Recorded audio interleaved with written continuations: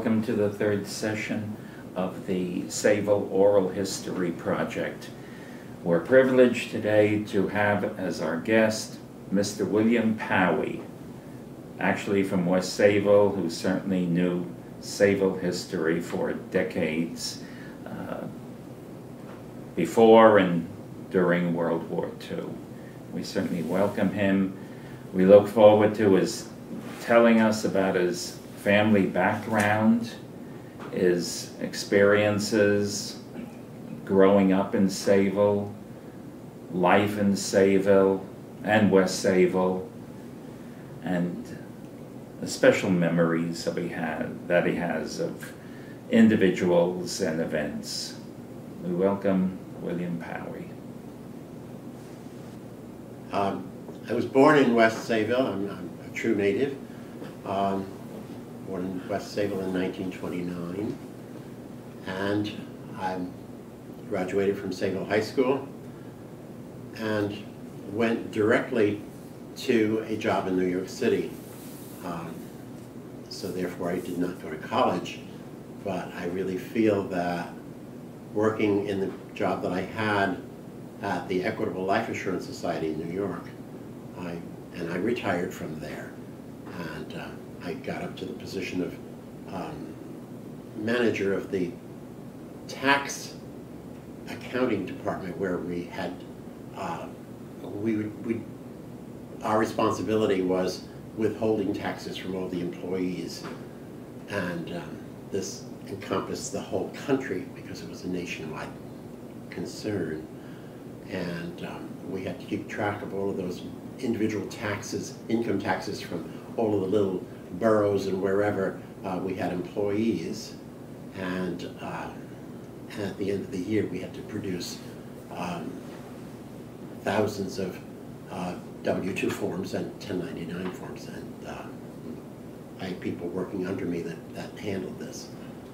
But it was an education for me to do this, because I became good at writing and then introducing people coming from the colleges, which was very interesting because many of those coming from the colleges could not write a decent letter. They couldn't express themselves. And I would read their letters and say, now what are you trying to say here? And it's all right there on the paper, but I don't understand it. And I'm in the business and I don't understand it. And so that was very interesting to do that.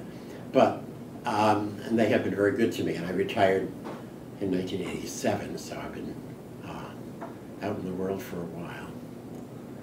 So let's start from the beginning. You were born in West Sayville. Yes. Were you born at home? Yes, I was. That house is still there. Where is that? It's on Cherry Avenue. Which is the number? What number? Number 86, Cherry Avenue. Of course, it didn't have numbers way back then.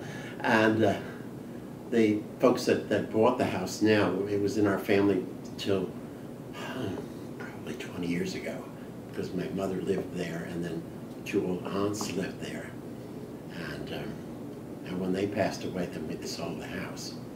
And the people that bought it put another piece on the house, and they really renewed it and made it a very modern house inside, and it's lovely. And I had privilege to go into there and see to see the house, what they had done to it. Did your family build the house originally? No, they didn't. That house was I believe they had chickens in one room, and and at one time it was a schoolhouse. At that time, it was really very interesting history. Yeah, my father kept chickens, but he kept his outside. Were your parents born in Sayville? No, my mother and father were both born in Holland. What was your mother's maiden name? My mother's maiden name was Verschura. Yeah. Well-known West Sayville name. Yeah, because she had many brothers and sisters, and so. But everyone in West Sayville at that time, and for many years after that, was related, because they married into, you didn't go outside the little burg where you lived to find a mate. And it got down to third cousins. Well, that was close enough to suit me. So, how many children in your family? My mother had 9 children. My brother was the oldest. He was 23 years older than I, and I was the youngest. I'm the baby of the family. And there were twins that died in infancy and another little girl that died at age 5. But the rest of them were girls between there, so there were 6 of us as adults. What did Father do for them? My father was a clam digger, and he also was a carpenter. Way back then, you did what you could find to work at and what would pay. He worked for several years for Fred Smith from Bayport. A builder. A builder, and he worked on many of the fine homes here in Sayville because of that. He worked on St. Anne's parish house when they were building it, and then those the children's homes across the way there. He worked over in there, and several of the nice homes down in South Sayville. And then, but he was also a clam digger. I remember going out on the boat with him and. Independent? Or he rowed with somebody. He rowed on someone else's boat, and Albert Oakley. Does you hear that name? Yeah. And I can remember very vividly catching fish while he was trying to clam, and then he had to bait the hook every time, and I kept carrying. I had a bucket full of fish. The poor man didn't get any clamming done, and I remember falling overboard. And coming up with, and my father was right in the water, right to catch me when I got back up. I just remember that. Did your mother stay home? My mother worked at. She worked for another richer people apparently. We were poor. We were poor, and so my mother was a good saver. And if anyone needed a pair of new shoes, she always had managed it. She had some money put aside for something like that. The Dutch virtue. The Dutch virtue, exactly. And she made do. I can remember dinner being, today's equivalent of Bisquick with apples stuck in, and that was dinner. Wow. You know, that type of thing. And fritters. Fritters went a long way. She could put a lot of things in it. But she was always a good provider with food, and always ready to laugh. My mother was a very jolly person. Then after, we remember when she got to be in her 80s, she was very proudly said, "Well, I have a job." And I said, "Oh goodness, what are you going to do?" She said, "Well, there's this older lady that's blind around the corner here," and she said, "I'm going to take care of her, so I'm going to have a job there." So. She was taking care of an old lady, but my mother was in her 80s at that point, so I couldn't knock her down. She was a great lady. There were a few Reformed churches in West Sayville. First Reformed, Christian Reformed, and there was a really true Dutch The Dutch Reformed. Yeah. And on Sunday afternoons, we could hear them singing. It was a block and a half away. We could hear them, their lusty singing over there. And of course, everything was in Dutch. They did their whole service in Dutch with no accompaniment. So they had what they call a voorzinger. He was the leader, and he sang the loudest, and they all followed him. But we can remember that. And but they did get an organ after that because the daughter of those folks played the organ. But we remember that. But I was brought up in the Christian Reformed Church. All right, which is still on Atlantic Avenue. The church is there, but they have a new church on Rollstone Avenue. That church was sold to Gospel Community, and now Gospel Community has taken over the old Bailey Lumberyard where there was another church in there, so they've moved. But after I got married, the church did not offer a music program because of my music training, I wanted something where I could use my talent. And so we moved then to the First Reformed Church. Yes, which is on... And that's on Cherry Avenue, Sure. and that's no longer there. Yeah. That became New Life Community Church, which is the one on Lakeland. And then the Indians took over the St.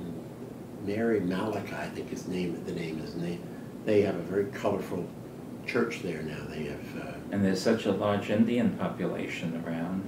And a lot of, That I would don't be know how many of those unthinkable. come from local, but they do come from all the way from New Jersey to that church. All right. Now that Dutch Reformed was on Main Street. That, yeah, the one that was on Main Street was. I think it yeah, was that around where Peppered Van Emmerich. Exactly, is that right in that building, I believe? That takes me back quite a few It's years. in that building? I had, and the reason I got involved with this whole project, I had and I've become very sentimental about this, a very dear step-great-grandfather who was born in Sayville in 1866. The German family had come over with the Munkelwitz family, the Rakos and the Munkelwitzes, and via the Long Island Railroad to Lakeland, and then somehow came down here, and however they acquired the land, etc., would be very interesting, but it's obviously all unknown. There was no southern branch of the Long Island Railroad back then. It didn't come to Sayville until early '68. I guess the Rakos were here around 1864 with the Munkelwitzes. Well, when he was growing up, this person, Albert Rako, my step-great-grandfather, with another friend, you realize there was virtually nothing around here. I'm talking the 1870s. There was nothing around here. The two boys walked over to West Sayville, which must have been nothing back then. I mean, to walk that distance. And they heard the music in the Dutch Reformed Church, and they went in and listened to it. And that would be a Sunday evening entertainment. Yes, yes. And he told me about it, and it shows you, in a way, the innocence and goodness that was to be found back then. Let's go on now. And he told me quite a few stories of growing up in Sayville. He recalled, obviously, the blizzard of '88 and all. Then he went to a school which was situated where the Sayville Firehouse is now. That was the school back in the 1870s, 1880s, before 1888. And this, the edifice that was here. And he had a daughter. He had actually 3 children, one of whom survived, whom I would come to know, and that was his daughter, Martha Beyer. Her husband was Henry Beyer, who they were married in February of 1918, and on November 1st of 1918, he died in the flu epidemic. They have the plot in Union Cemetery. Well, anyway, she too was very interested in Sayville history. She was a longtime bookkeeper at the T.N. Otto Oil and Coal Company at right over here at Greeley Avenue at the railroad tracks.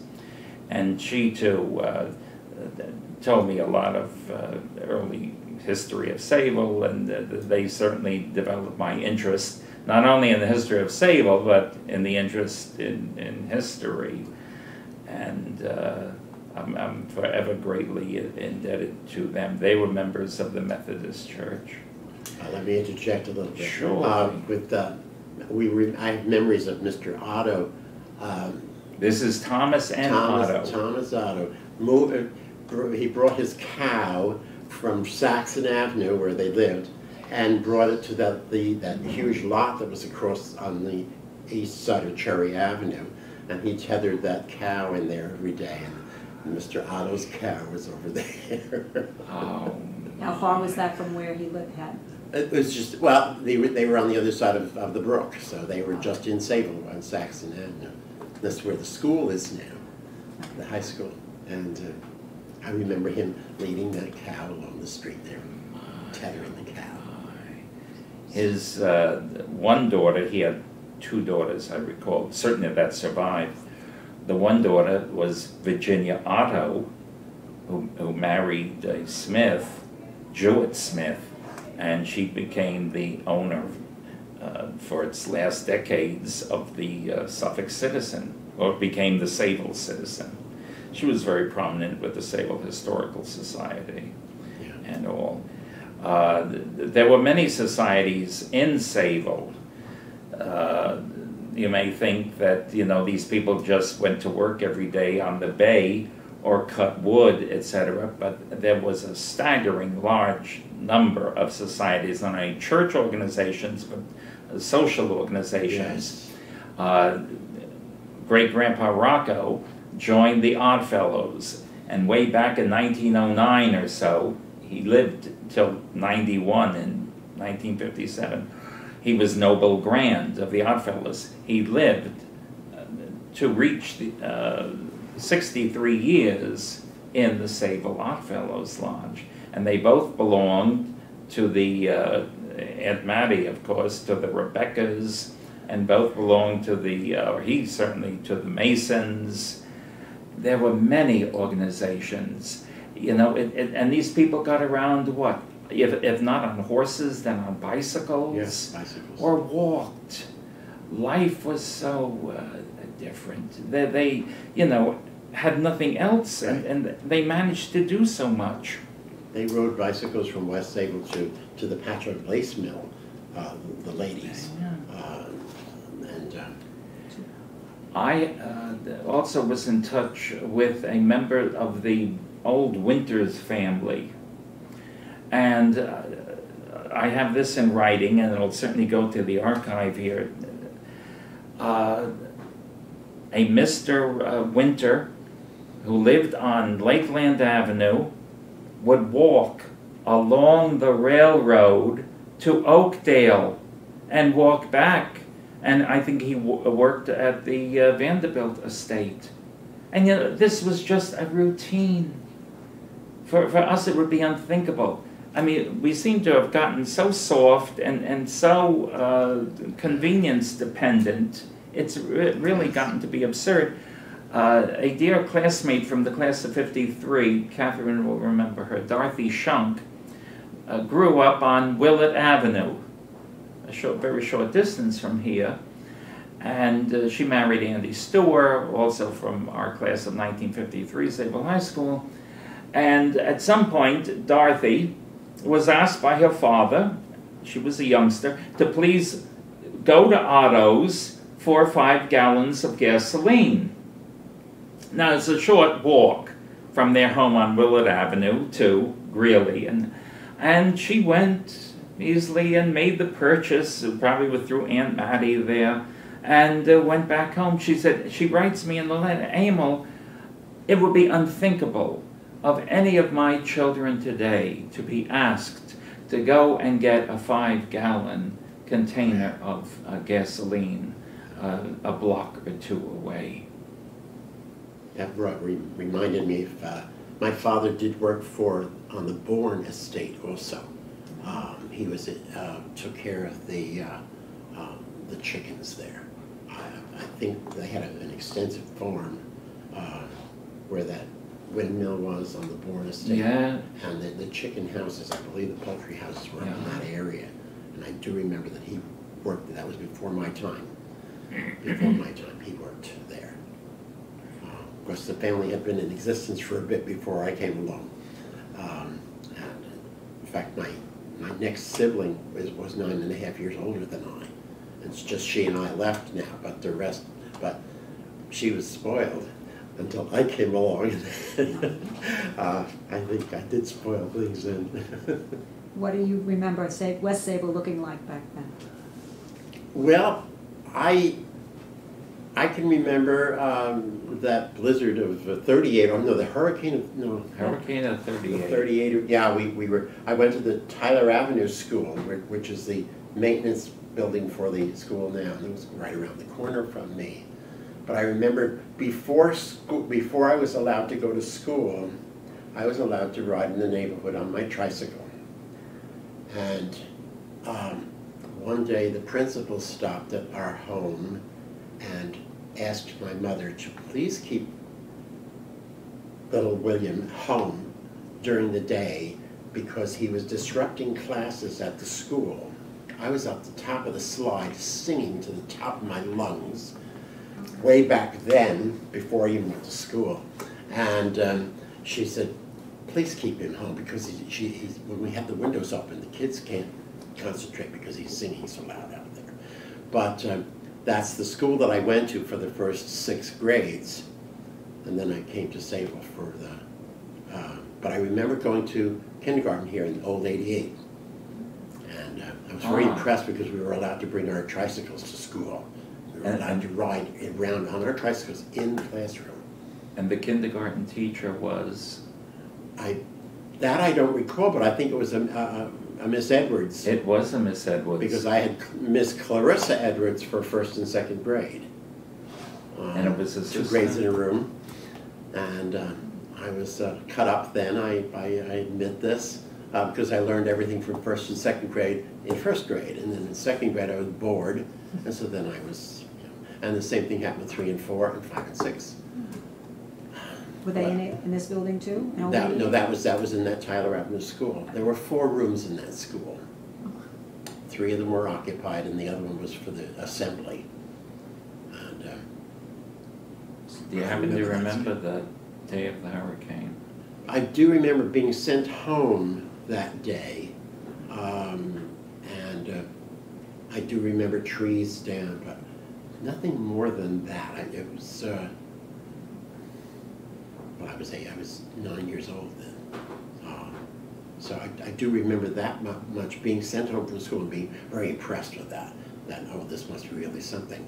But other than that, it didn't impress me at that point. Where did you shop in West Sayville? There was a market down on Main Street. Rudy Kuchera had that market down there on Main Street. And also, the Sammy Green had a store on the corner of Cherry and Mount Montauk Highway. Northwest. And George Ross worked there. Yes. And my mother, to make a little extra money, used to wash George Ross's shirts and iron them. And, but they had one of the lockers, John Locker, used to come to the house on Monday mornings and pick up the shopping list, and then later on in the day he would come and bring those groceries.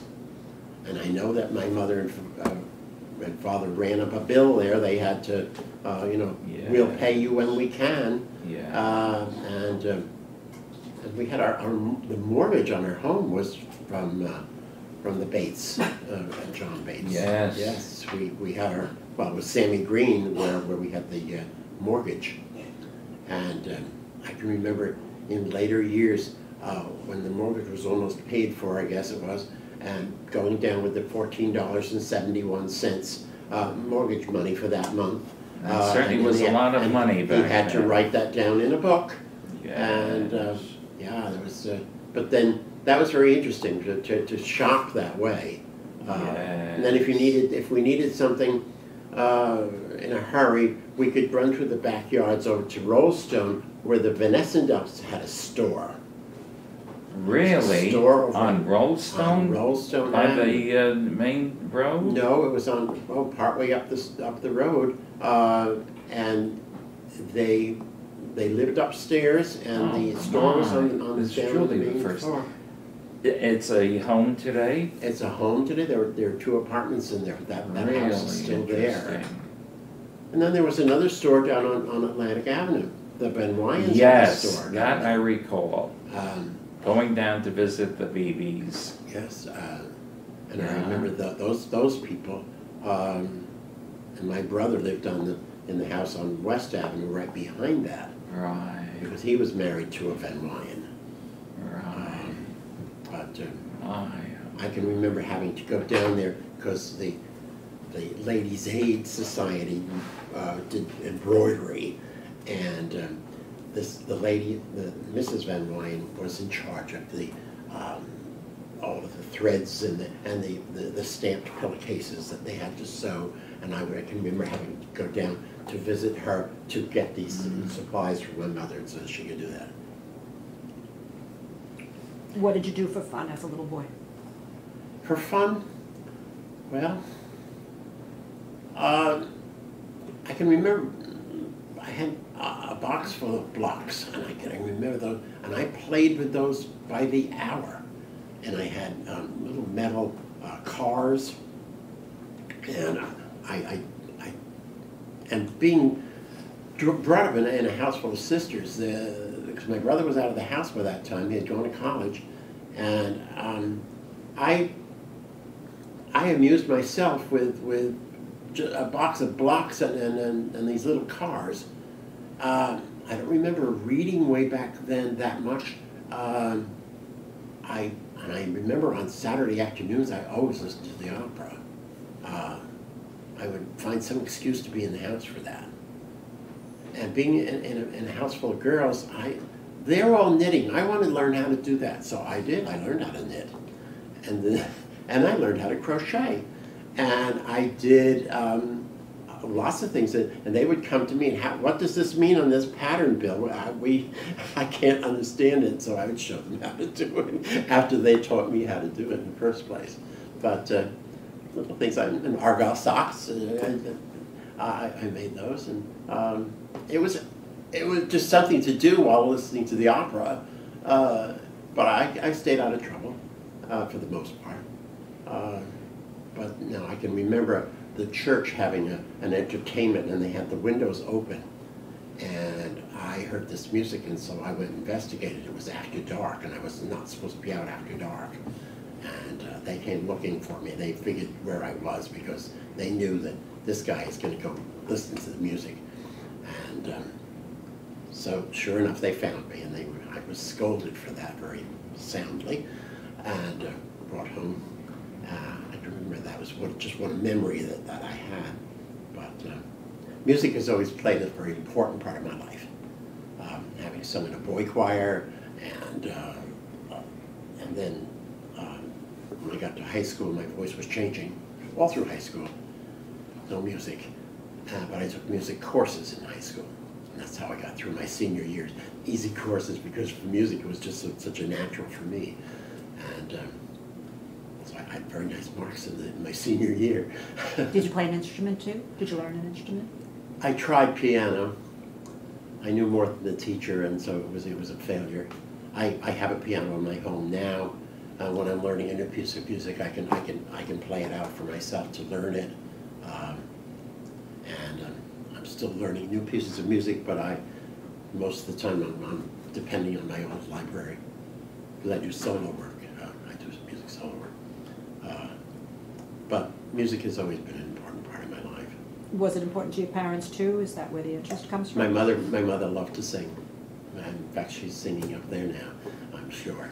But my father had a nice bass voice, but he was not brought up in the church that much. But when he married my mother, he did go to church, and he would enjoy the singing too. So, and my sisters all sang. So we were a musical family. We were a musical family. What are your recollections of learning in the Sayville schools, of the faculty? I think for the most part, I had good teachers. I enjoyed, when I got into high school, it was Miss Knowles, who was the guidance teacher or whatever, and she was the one that got me my job at Equitable, and all those years old, and I graduated one week and I started work the next. Vanda Knowles. And then she was, of course, she and Miss Rogers did the senior plays all the time, and all the other plays. And so I took dramatics, of course, because this is part of me. And I was the star of the senior play, and that's what people remembered me in my class. They remembered me because I was the star of the senior play. But I was always a clown in school too, so I would cause trouble for other kids because I'd make remarks under my breath, and they'd all be laughing, and I'd sit there with an angelic look on my face, and well, I didn't do anything. But I've always been that way, so it's everybody, and I'm still that way. I like to laugh. I like to laugh. You recall Miss Schultz? Oh, Mrs. Schultz, yes. Mrs. Schultz, well, I had her in junior high. Yeah. 7th grade, I believe it was, that I had her. I don't think I had her in 8th grade. one of those two. Yes. But I can always remember her for the last 15 minutes of every class. She read from a book for us. I can remember her reading Lassie, and I don't think she went any deeper than that. But always we looked forward to that last 15 minutes because she was reading the book to us, and that was impressive. And Mr. Rogers. Yes. Way back Now then. that was 8th grade American history. Yeah. And maybe that's He was why. a member of an old Sayville family. Yes, His father yes. was a carpenter, Yes. builder. Yes. Yeah. But I had some good teachers in high school too. Mr. Desser, Yes, also business. also business, and He was my homeroom teacher, Okay. Herman Desser. He would excuse himself in the afternoon at some point to go, which we think he was calling his bookie, but we're not sure. But That I'm story went on tales out of till schools. my time. Okay, you remember that too, so that's good. Thank you for corroborating that. And then there was Vernon Eels. Vernon Eels, I did not have him for anything. Ah. I didn't have the physics teacher, I didn't have him for anything either. Those were the sciences. I didn't need them because I was on a business course, and I didn't need those. In fact, I didn't need the 4th year history class because I found out I didn't need it for my curriculum, and so we Yes, but you have to eliminated have that. so many credits from high Yes. school Yes. to be. Yes. You And certainly had Mr. Brucci. I did not have him for any classes because I had him for the early history, and Brucci was going to be my teacher for the Yes. senior class, and I knew I'd heard so many stories, and I had no idea. Wonders don't cease. That's right. That's right. My I'm wife didn't really like his amazed. teachers, his classes either. So, but some other people loved. You probably liked it very much because of the history. Yes. Yes.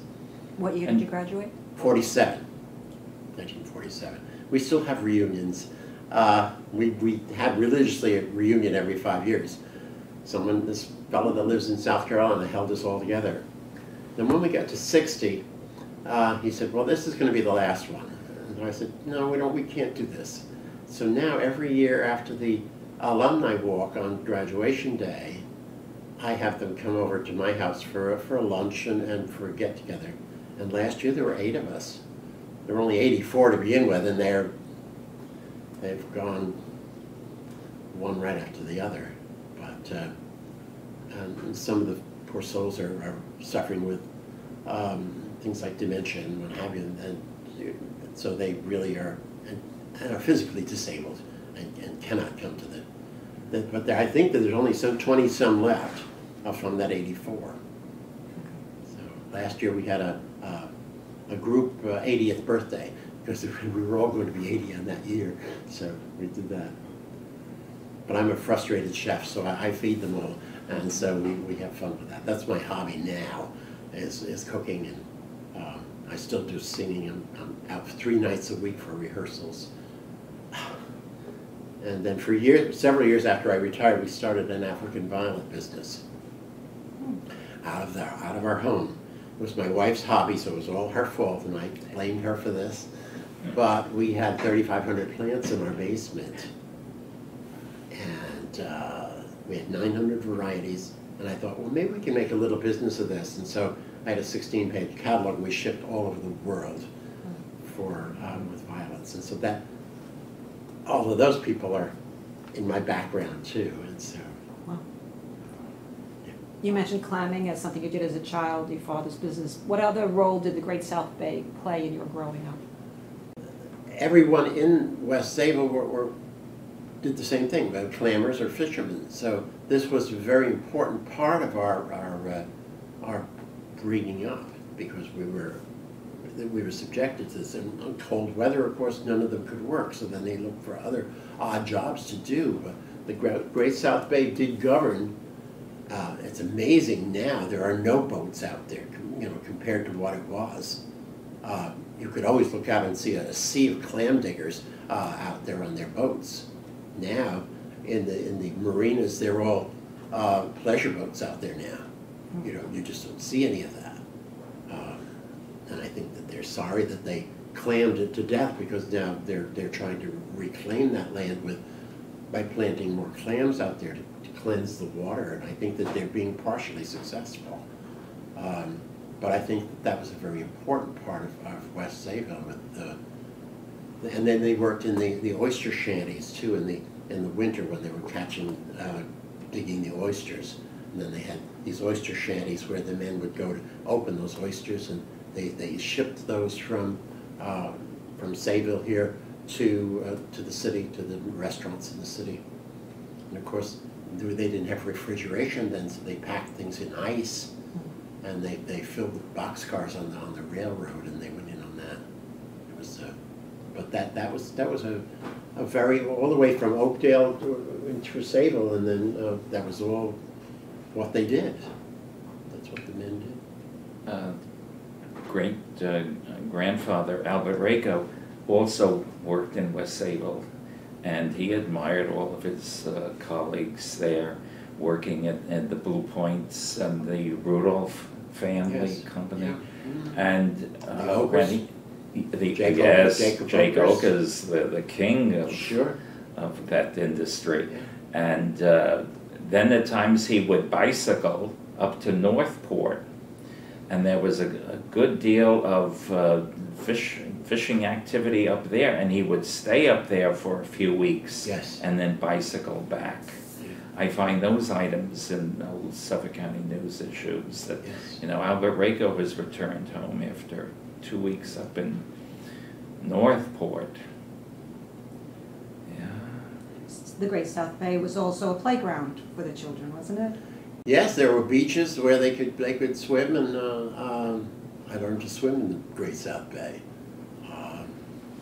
The Red Cross swimming lessons were done in the bay, and I remember they had nets around to keep the jellyfish out, but there was a pavilion down in West Sayville. Sayville had several of them, and the bay was very important. And then in Sayville here they had those couple of resorts down in those seaside hotels down there that people came from far to be near the bay. Can you explain why West Sayville didn't develop more? Is it because of the largely homogeneous Dutch population, that they're very conservative, very traditional, Exactly. I think and that's really the reason. unto themselves? I think that's the reason. That's the reason we didn't branch out. Well, I mean, Sayville was conservative. My bride came from local too, so you just didn't do things like this. Sayville was conservative and traditional and unto itself enough, but again, they were German families or English families.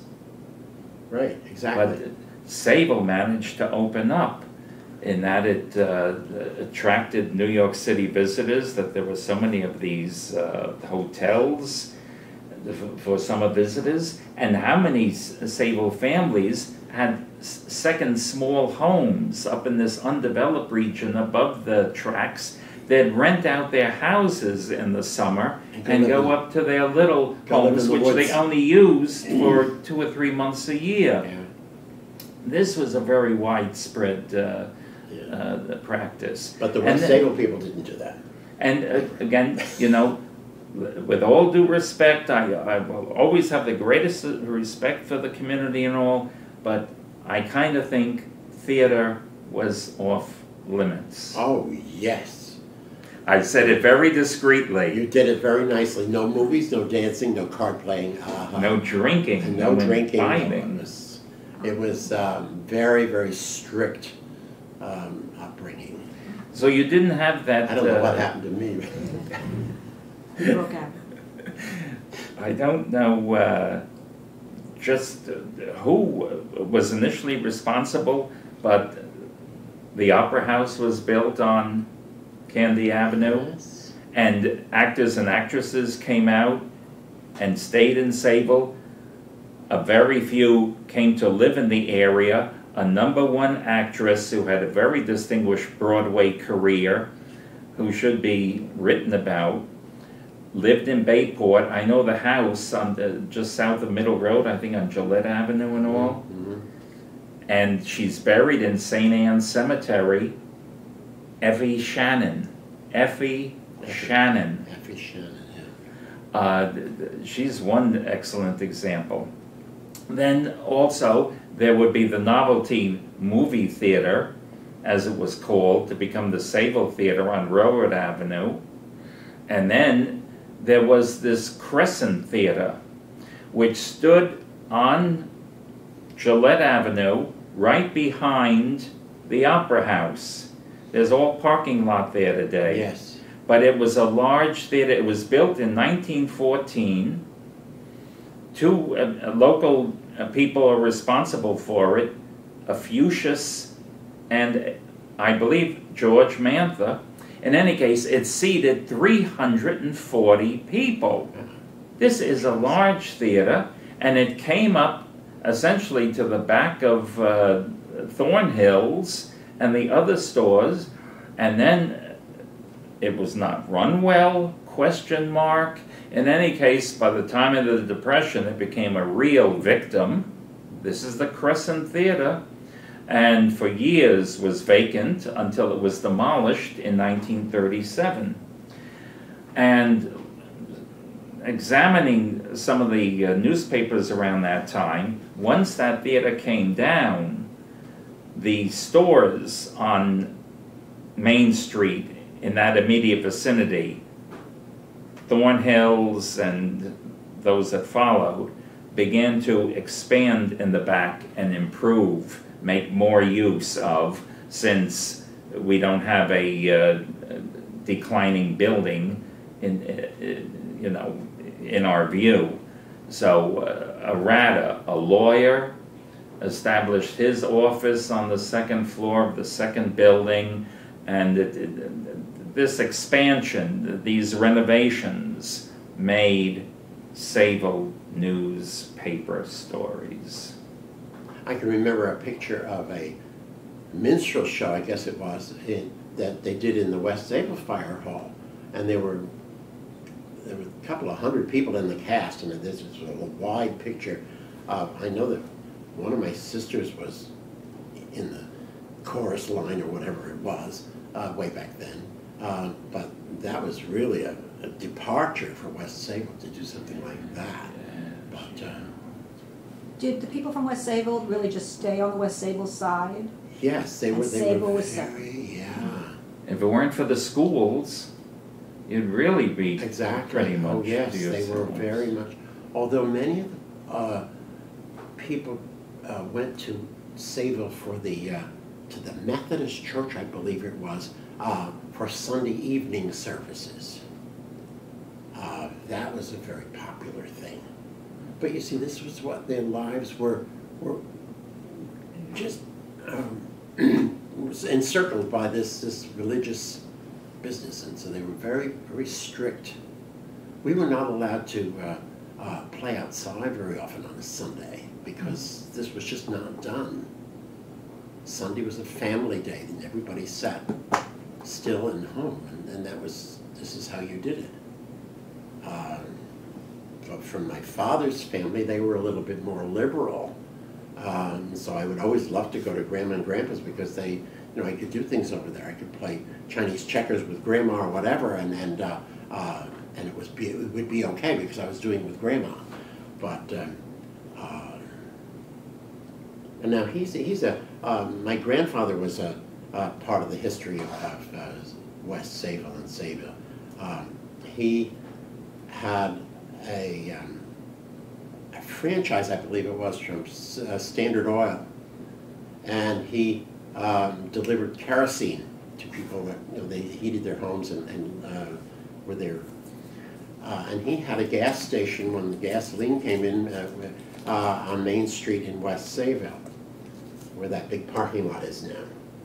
And that was then bought by someone else from West Sayville after my grandfather stopped that business. And after that was when Bud Van Ryan bought the business with his father. So this little Chamber of Commerce building down here on the corner of Lincoln was my grandfather's gas station. That was erroneously published a couple of years ago when they moved it, when they said that it was Bud Van Ryan's thing. I disputed that. I said, no, that was my grandfather's. But they had a tin building. I remember that they called it the Tin Building on their property. There was, they were diagonally across the alley from us. And I would go over there and fill our 5-gallon can with kerosene to bring home. So there should be a written record of this here in the archive, or certainly at that building. Yeah.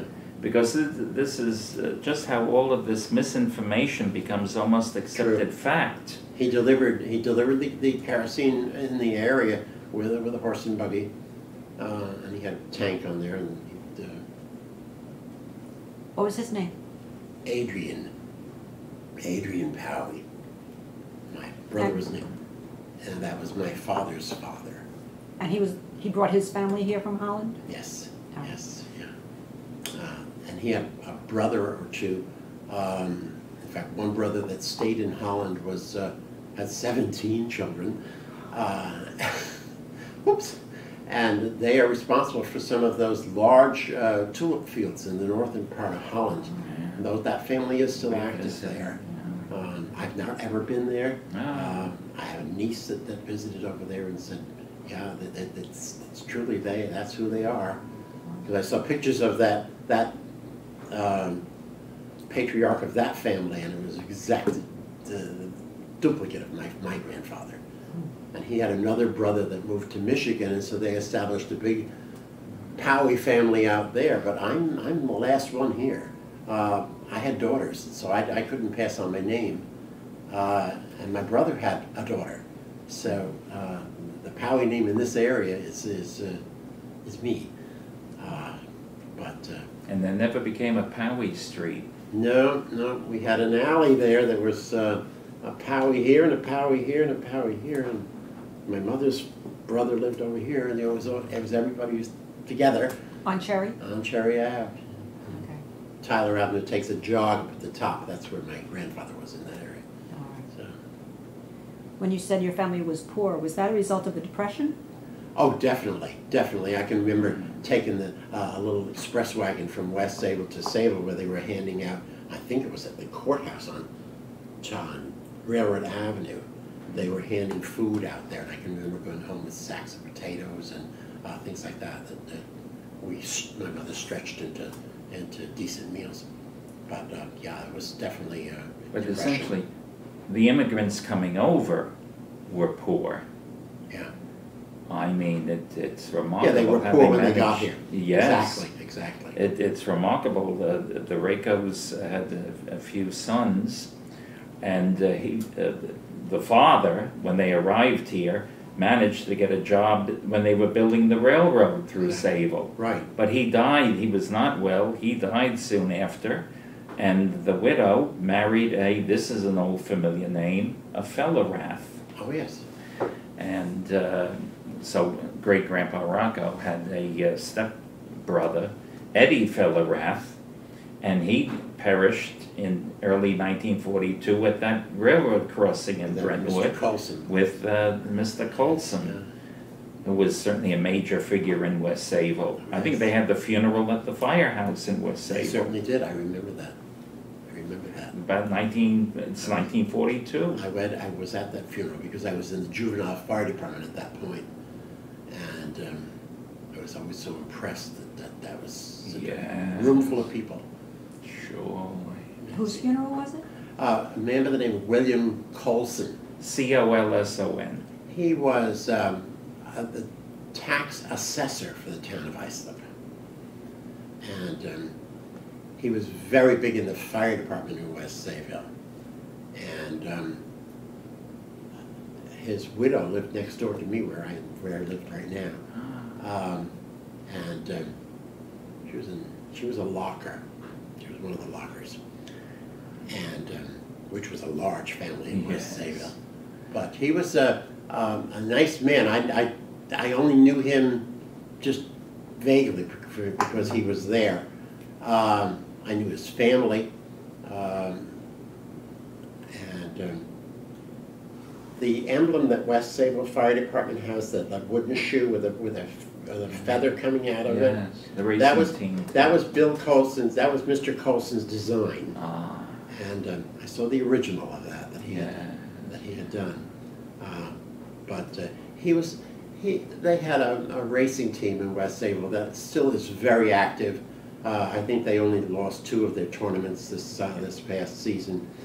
And that was something that held the community together too. Everyone came out to cheer for the team, and all of the other fire departments did this too. And West Sayville was a consistent winner. They won. And this man was Mr. Colson was always looking for loopholes in the rules so that they could, it paid off. One race I recall was an extension ladder race. So they had to open an extension ladder and climb this ladder up onto a scaffold, and the first one up would win. It was all timed. He designed a step ladder, or an extension ladder that had only 2 rungs. It was an extension ladder, and it was a loophole. And of course they won because they didn't have to stop and open the thing. And but that was the type of thing that he did, and he was really a clever man. But that was the one story that I just remember so vividly. In short, it's the churches in West Sayville, it's the firehouse in West Sayville. Yes, it's very important. And that was the sum of the activities. Yes. In contrast to Sayville, with all of its organizations, yes. etc., to which West Sayville, the participants came and yes. were very important yes. figures. There's no question about that. Were there operas at the Opera House? Did you get to go? No, and I don't think that they ever put an opera on. No, it's called Opera House. It's called Opera House. It was just a misnomer, but they did stage presentations there. Did you get to go to those? I didn't go to those. I was much too young, and of course that was probably forbidden. Probably. And then there were movies. No, we weren't allowed to go there either. Then it became a bowling alley. Yes. Yeah, it was an occasion when I was allowed to go to a movie. I think it was Snow White, the first one I saw. It was, it was just not something that we did. Any memories of World War II? World War II, I was not, no, that would have been 42, yeah. I had a brother-in-law that had gone off on a boat, but no, it didn't affect us for some reason. But some families were. There were a lot of families we knew. Some from West Sayville did die. Yeah, there was a quake. There was a quake, and there was the fellow became an undertaker, Ellenwood Scopper. Ellenwood Scopper, yes. He worked for Rayner's Yes. maybe did his internship there in the 30s. And then didn't he have his own place after that? Yes. Yeah. And he was lost in the war too. And then when I was in the service from 1951 to 53. That was during the Korean conflict. And it's funny, I got into the service and I was there in basic training for about a week, I guess, and they found out that I knew what a typewriter was. Much better than that, I knew how to work one. It was the end of my basic training because they had, way back then, they were activating National Guard units. I was in the National Guard for 6 years. Be careful. Okay, I'll be very careful. This group was, they were a bunch of rednecks from Alabama. And they were away from their families, and boy, they really went wild. But I spent the rest of my basic training in an office doing work for the lieutenant and the captain. And then they sent me to school. They sent me to what they thought was going to be clerk typist school, but they, of course, made a mistake. And it was a steno school. And it was an 18-week course instead of just an 8-week course, so another mistake on their part. And I became a steno. And I did court-martials and things like that. And I wound up being a secretary to a 2 or 3-star general. And it was an easy job because all I had to do was get his morning paper and that was about it, and do some typing. It was a posh job. But these poor fellows that had to go to Korea that were in those outfits that I was in, if they were to call for someone with my classification, the lieutenant said, or the captain said, no, we can't lose you, we're going to change your number, you're not that this week, you're something else. And so that was, but I fought the Battle of Cape Cod. I'm not proud of it, but this is how it happened, just because I could type. So. Any other West Sayville stories? Yes, I have a question for you. Halloween is coming up, like a Halloween story. This was newspaper headline material, not only locally, but in New York City newspapers. I gather when you were a youngster, a lay manual went to Sing Sing prison. Yes. Does anything ever happen bad in West Sayville? Oh, yeah, well, he was an outsider. That was an English name. It was not. All But right. he lived around the corner from us, and it was a. What was the charge? It was Bigamy. It was bigamy. Yeah, it was bigamy. Yeah. Okay. I'm now recalling that. But he was a nice man. I liked him very much. And They his always wife- look very his nice. wife- Whether men his or wife- women, they always are His so wife was innocent. my piano teacher. That failed, but we loved old Ethel. She was a great lady, and But he got involved with, yeah, in any case, I'm sure there was a final divorce. yeah, because that woman remarried someone else. Yeah. But yeah, I remember that. Okay, one of his sons was a year ahead of me in school. George, he was Right. a childhood friend. Right. Still living? Still living. Right. He lives in Florida part of the year and up here part of the year. Yeah. And there's another son, Dave, who is a retired school teacher. He taught Connecticut, I think. Dave, nice man. And then there's a late manual, and we've been trying to get here, but... Rose's husband was another son. All right. She was Rose Saunders? Rose Sanders, yes. All right. And then, of course, there was tragedy in West Sayville, and this I remember very well. This is in the 1950s, when Frank Westerbeek ended his life. Yeah. The house is there at Cherry Avenue and Brook Street. And he attached the exhaust from his car. And talk about a likable person. It was they were builders, the Westerbeek brothers. It was a huge family, so some went into other areas. But my father wired lots of houses for Eddie Westerbeek and Frank. And Frank was married to a very fine gal from a well-established family in Sayville, the Reithers.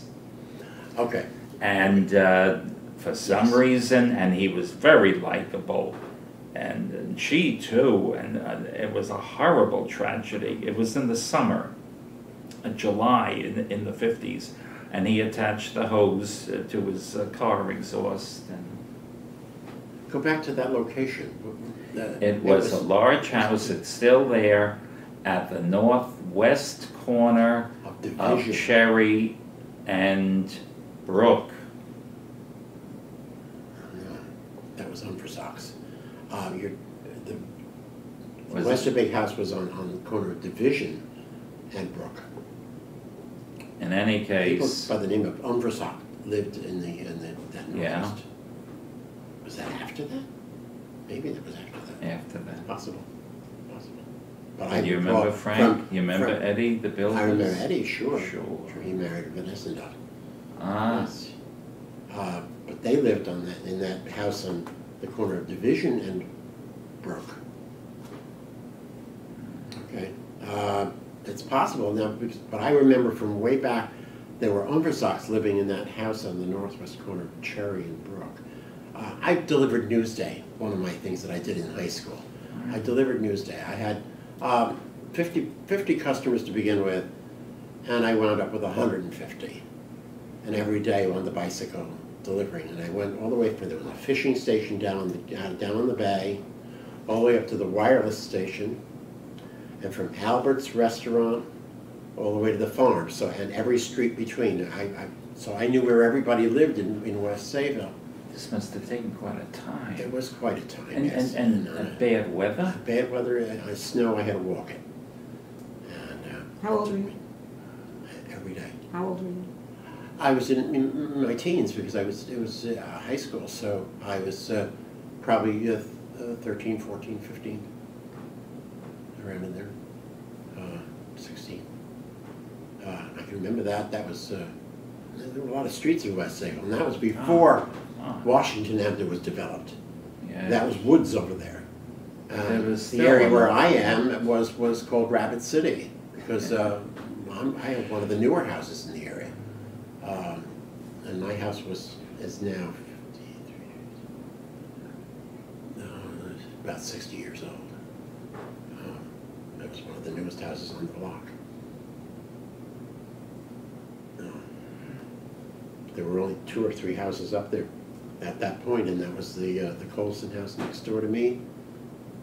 And they had Lee Colson lived next door to them, and then the daughter Dorothy lived in the next house. So it was Rabbit. They called it Rabbit City. What street is it? On 3rd Street at West Sayville. We won't get involved with this.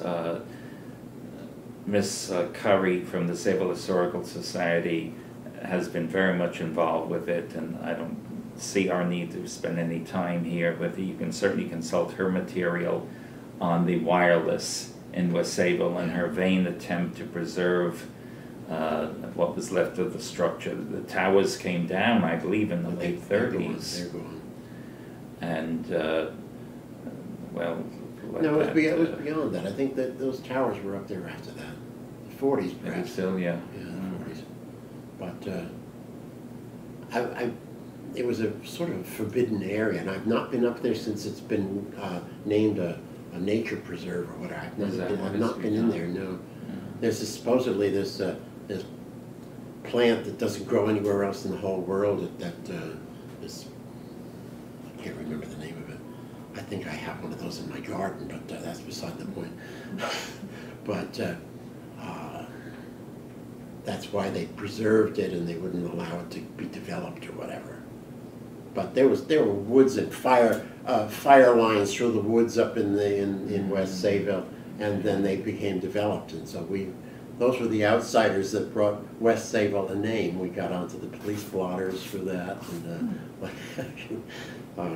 You don't know when the post office was established there? no, the post office was on Main Street for Yes. those years. In the heart of the little village. Mr. Well, here was certainly a Higgins. non-Dutch family that was certainly important in your community, the Luces. The Luces. Yes, the Luces were Come on, wonderful. Italian Catholics. They were wonderful people, and my mother was an angel to them, because we lived back to back with them apparently at one point before I came along, and they couldn't speak English, and one of them was, I think Mrs. Luce was having yet another child, because she had many, and couldn't understand the doctor, and they came running through the woods to get my mother to help with whatever. And forever after that, my mother was on some kind of a pedestal with that. And I can remember when I delivered the newspaper there, and on Friday nights I had to collect for the week. I never got out of there without a bowl of pasta fazool. Never. Eat, mangia, and I had to eat. And then after that, Bill, the son, Bill, owned an ice cream store on Main Street. Yes, Bill's Dugout. Yeah. He was a professional baseball player for a couple of years. Yeah. And he had all the Brooklyn Dodgers who would come out to visit, and he'd be in the dugout. My father was A1 Electric and did lots of electrical wiring for the Luces. They were excellent customers. Yeah. There was one that became the gardener at Sparrow Yes. Park. Yeah, he was a wonderful guy too. But And then there also was the Condreva family. Condreva family, yep, they're another Italian family that they lived on Rollstone Avenue. Right. One of their sons became a priest. Yes. He had his first mass at St. Lawrence's.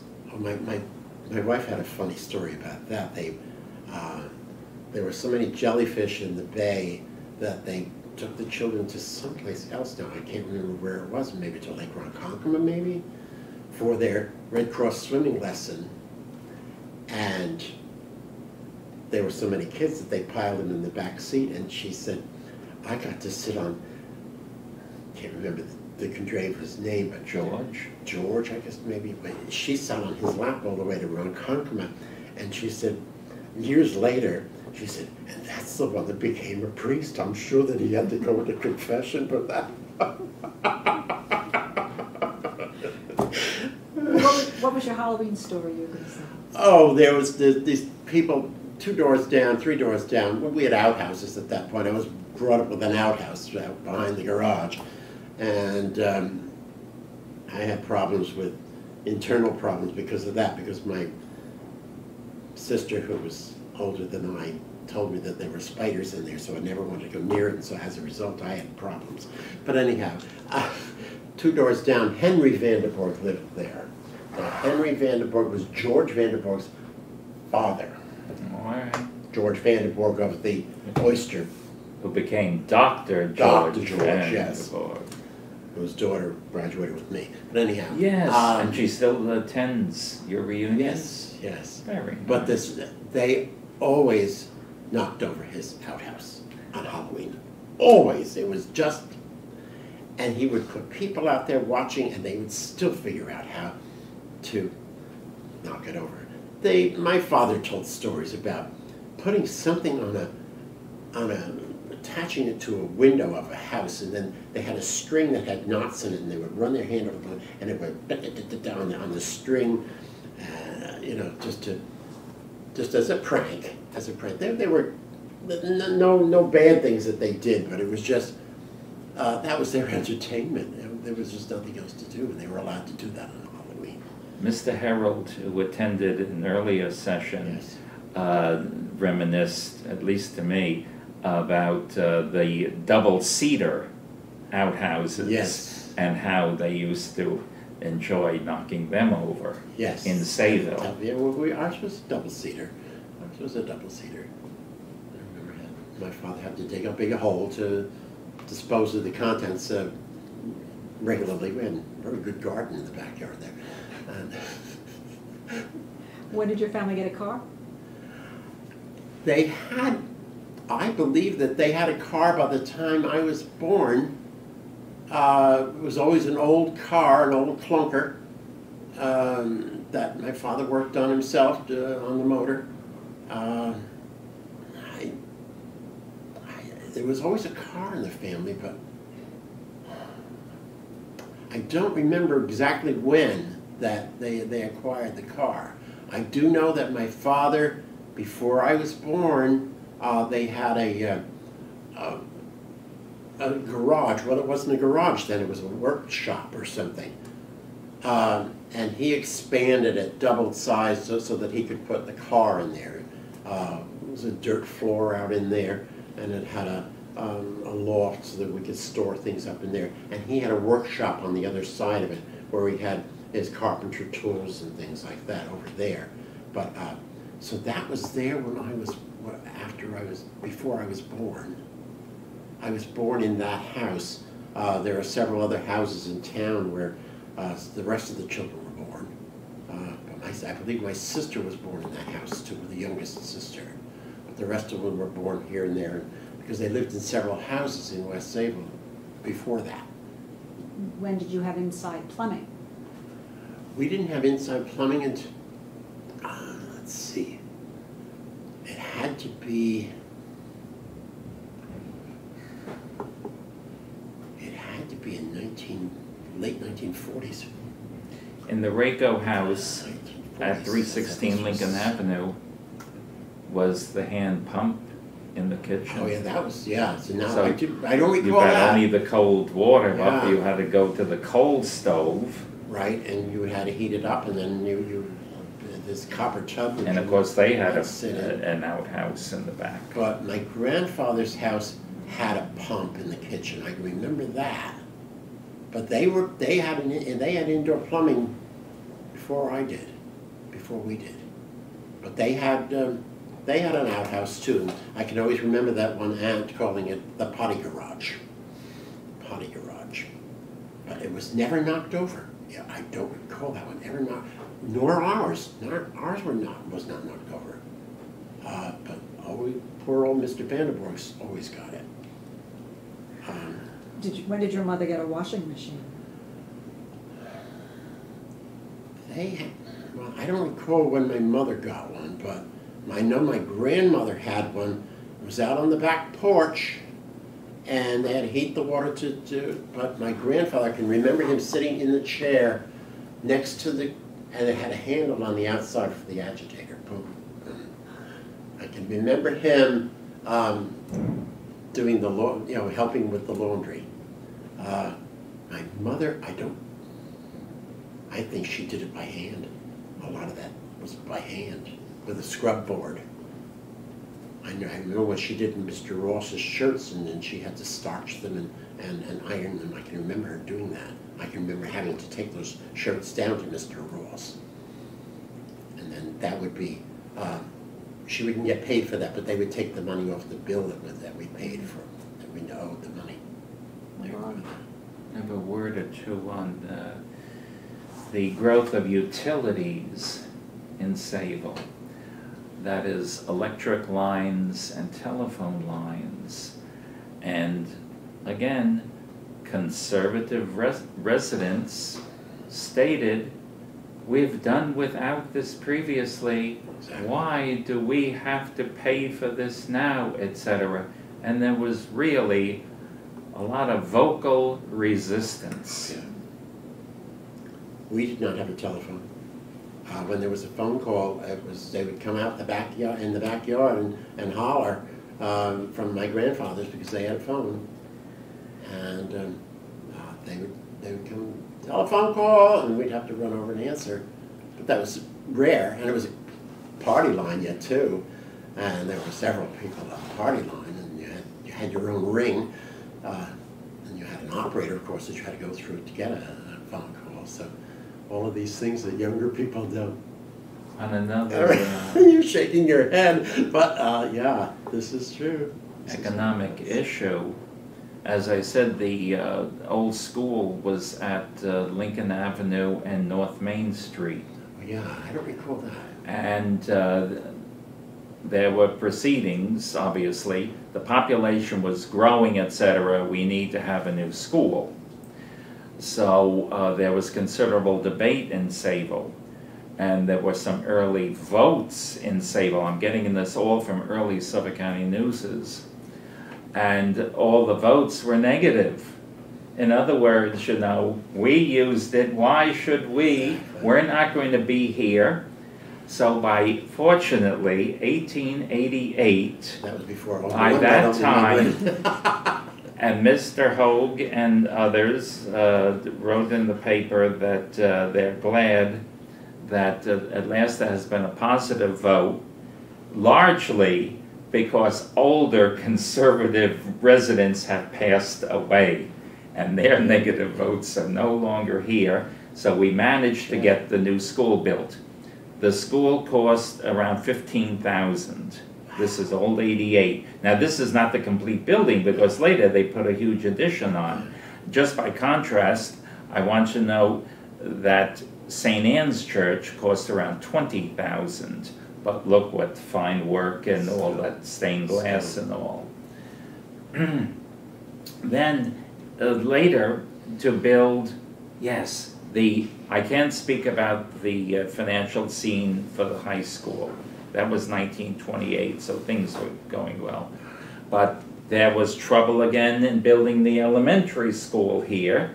which finally got approved for 1938. I mean, we're in the middle of the Depression, and properties had to be cleared here. Thomas Otto had a sister living in a house right by here, and she wasn't going to move out for anything. And Thomas put huge letters in the Suffolk County News imploring his sister, in view of the community, look what you're doing. So finally, the property must have been confiscated, etc. The school was built, but by an approval, I have the figure somewhere, by around 16 votes or so, Amazing. The elementary school was approved. Amazing. Amazing. The library has that kind of history. Early 1940s, they voted down a memorial library to be built on the Gillette property. So, did you have any memories of the house that was the library when you were young? No, not at all. Not at all. Okay. Not at all. I didn't start my trek through all the shelves out here, which I'm losing that battle. But I started when I was in Collins Avenue, in the one where this came from. For many, many years, I didn't have time to read, and I felt badly about that.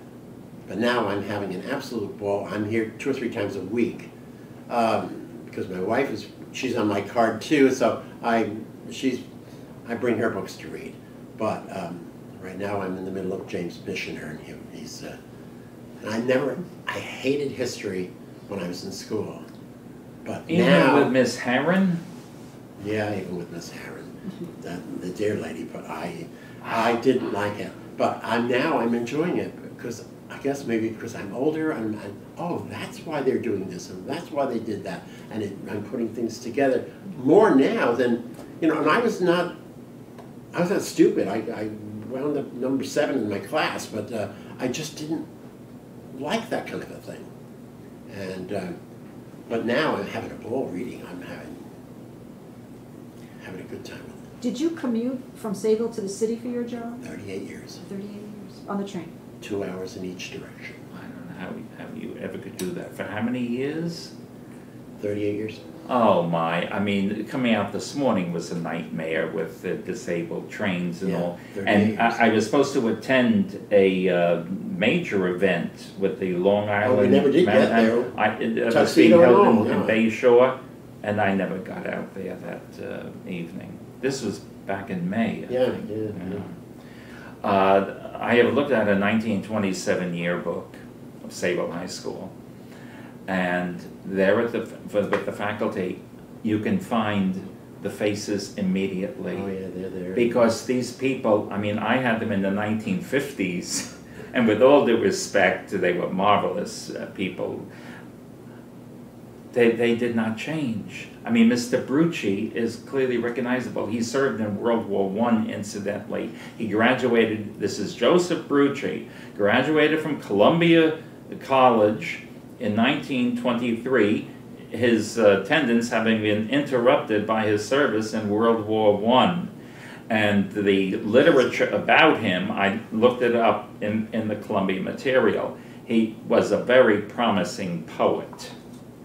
And everyone expected a great literary career from him. He ends up being a Sayville school teacher, for a while a principal, and he clearly showed when I had him as a teacher in 52, 53, that he was an embittered person, that he never got out of life what he really, and he was a Sayville boy who went on to Columbia College of Columbia University, and certainly had a good record there, but a bitter person within, you'll agree. Yeah. Then there was also Miss Herron. You can recognize Miss Herron immediately in 1927, and she continued teaching here till the 1960s. And then the one and only teacher of mathematics, Harriet Berge. Yes. Who did, really, again, from the yearbook photos, didn't change that much, 1927 to 1950s, and she was very stern, very strict. I mean, imagine, she had what teacher would go to this limit today? she had an after-school math session. Not that I was weak and all, but just good practice. And one day I went home, I had enough today. She called up that evening and spoke with my father yet. Emil didn't come to that after-school math session today. And then there was there's an old friend. He's class of 49, Herman Berg. Sonny Berg lives right over here on Willard Avenue. And he had trouble in 6th grade with learning in general, I would say.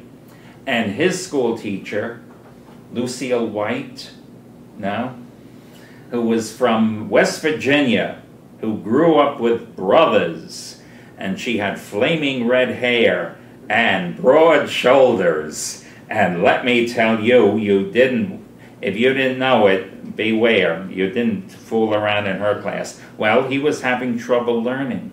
Can you imagine this after school? She walked from the elementary school here, and it was a very cold day, Sonny recalls, his nickname, up to Willard Avenue and spoke with Mrs. Berg about your son's problems. She then walked, think of this, all the way back to where she lived on Gillette Avenue in that well-known establishment, the Alvin, run by Mrs. Sawyer.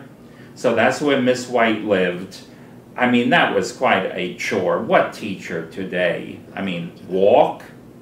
But she eventually married a Hungarian fellow by the name of Szabo, S-Z-A-B-O. He predeceased her. Oh, okay. He predeceased her, I gather.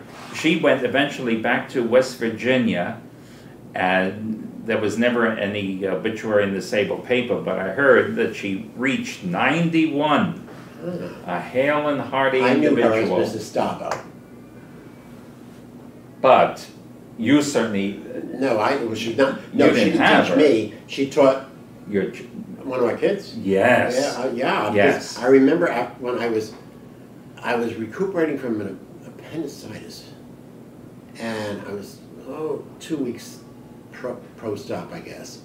And the children she was taking a group of children to the Hayden Planetarium and the Museum of Natural History very nice. On a school bus, and me with just post-op and bouncing up and down in the school bus all the way to New York City. And one of those kids recognized me after all these years. She was at one of my daughter's reunions, and she said, "Mr. Paauwe, and you still have your mustache." And amazing, that child remembered me from being on that trip. I was not a disciplinarian by any means, but because we were all made a great impression. We were always obeying Mrs. Szabo then, but yeah, she was a good teacher. Good teacher. Okay. Thank you very much, William Paauwe, for this very illuminating, exciting interview. We certainly have enjoyed this session. I enjoyed it too. And thank you, Ms. Lepore. Thank you.